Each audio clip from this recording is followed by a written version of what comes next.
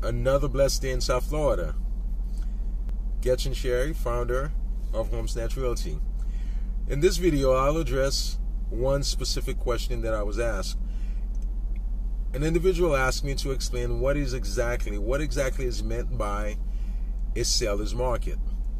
Well, I'll explain that. For example, we know in South Florida we have been in a seller's market for the last 2+ years, in particular here in South Florida.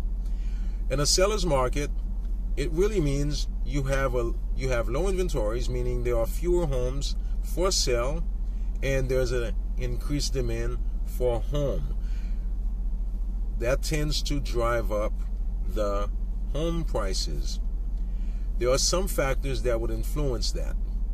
For example, low inventory, fewer homes on the due to market conditions, and a lack of new constructions.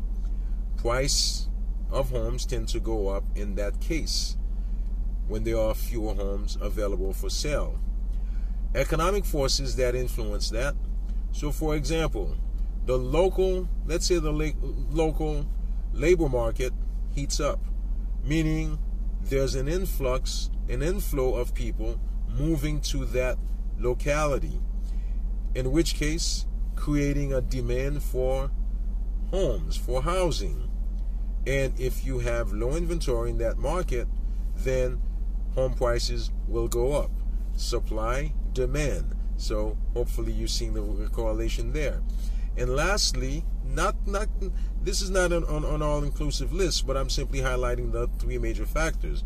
Lastly, when we have interest rates that are at rock bottom, or affordable interest rate, that would tend to influence people who have been thinking about buying and who will want to capitalize on the low interest rate, because that saves you a lot of money. So people will do that, people will buy. So those factors coming together would create a seller's market. What is meant by a seller's market? Meaning the seller is in control because they have a commodity that is in high demand and people are willing to pay more than they would otherwise in under regular market conditions. So that is what meant by seller's market.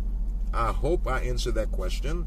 I'll try to keep the videos short and sweet, and in that case I'll only answer one question per video. Again, I greatly appreciate your time, and please share if you find value in this video, and I'll see you on the next one.